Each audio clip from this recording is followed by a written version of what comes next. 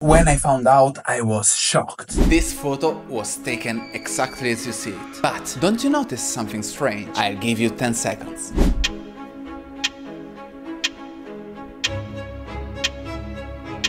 3, 2, 1. Yes, the reflection of this white cube is missing. But how is that possible? It might sound like a joke, but this material actually exists. And it's called artificial vampire skin. It's a metamaterial, meaning an artificial material designed to manipulate light in unique ways. If light propagates straight towards us, it means the electromagnetic field is usually transverse. And if it's linearly polarized, the electric field, for example, oscillates up and down, and the magnetic field left and right. Now, the free electrons in a mirror oscillates based on the incident electric field, according to the Lorentz force law. And by oscillating, they re-emit the incident light, which ends up in our eyes. But these optically active materials can change this oscillation direction. For example, even sugar dissolved in water has this effect. And if we have spiral structures, also called chiral structures, they rotate the electric field while keeping it linearly polarized. In nature, some beetles, like the jewel beetle, have exoskeletons covered with chiral structures, which give them that metallic appearance. In this case, what's special